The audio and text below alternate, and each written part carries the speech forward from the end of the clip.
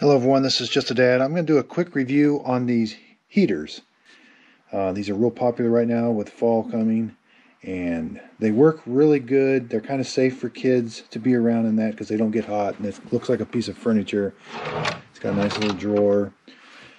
But there's a few things I want to show you. It's got a power button, and it's got this handy little remote that comes with it. But you can change the temperature you want it to get at in here. But the main thing I want to show you is you want to make sure these things go on a time delay, because everybody forgets to kind of turn them off.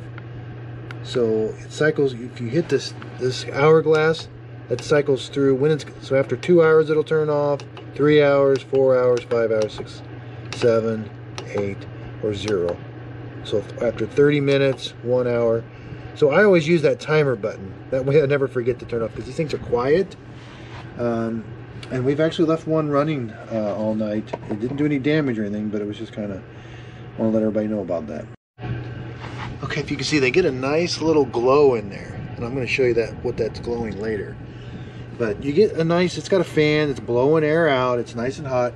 Now these things, I got this in the basement, and you pretty much got to keep it right wherever you're at. It's not going to heat a whole basement. Okay, so when you're not pressing any buttons, the display reverts to, that's the temperature of the room right now. But if I want to change the temperature of the room, the kids had it set on 97, so say I want to just get the room up to 75. Okay, so this thing will shut the heater off once it gets up to that temperature. So it's going to sense the room temperature, and then it's going to try to maintain that, but it seems like it never really gets a room up to really a high temperature. Okay, so here's the back side of it. It's got a really heavy-duty wire cable. So you're going to want to make sure it's plugged into an outlet. I wouldn't plug a bunch of other stuff into the outlet. Here's what the back of it looks like. It's got a cord storage there, and then this is where it draws the air in. You can feel it sucking air in right there. Okay, so something I didn't know is there's a little filter on the back here, and my filter is actually a little dirty. So I'm going to take that off and clean it. Another thing I want to show you, so when you turn these things off, okay, so the fan is going to continue to run. That heating element in there, you don't want that, you want air to continue to cross that for a while. So you got to leave it plugged in. The fan will turn off eventually, but it's going to blow, continue to blow some hot air even though you've got it turned off for a little bit. Okay, so I was just curious what these things look like on the inside. So I took the back cover, it's got 4 screws. Make sure you got it unplugged. But it looks like a little timing card there. And this is the fan.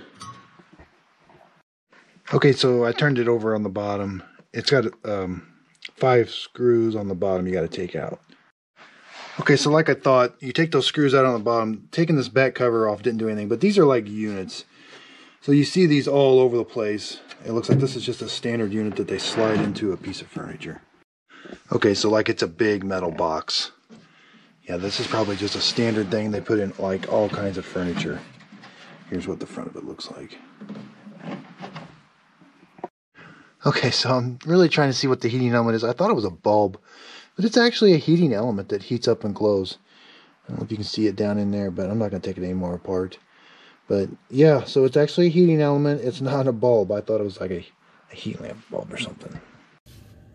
Okay, so I'm going to finish up the video. I'm going to use a temperature gun to see what the temperature coming out of there is. So anywhere around 130, you know, it's hard to, I don't want to point in there and get on the metal. That might read a little hotter. But if I put my hand up to it, you know, it's hot. Now if I keep it there for a long time, it's going to burn.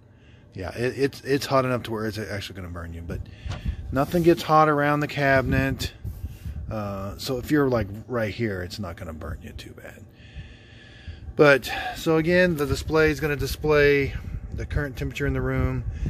I always want to make sure I got it on some kind of time delay, because it seems like these things are so quiet I forget they're working. So like I said, that's the 1 hour. So after 1 hour, this thing will shut off. And again, when you do shut them off, if you shut it off manually, so you can see the heating element's cooling down, but the fan's going to continue to run for a while. So these heaters come in all kinds of different styles, but I think the unit inside is pretty much the same. So again, this is just a dad. These things are nice to have around. They don't heat big rooms, but they do kind of blow some hot air on you. So again, if you could please like and subscribe, and thank you for watching.